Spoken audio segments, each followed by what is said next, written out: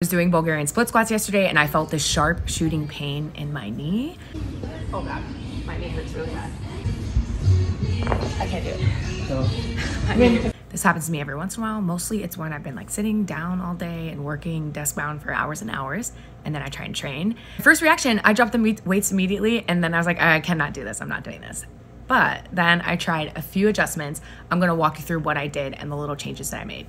So first, I lowered the weight a little bit. I held only one dumbbell, and then I used a PVC pipe for some added stability. And boom, immediately, no more pain in that movement. It's amazing. Well, if you can, see if there's a checklist of adjustments like that you can make next time an exercise starts aggravating you. Obviously, if you're in excruciating pain, then you gotta use your best judgment.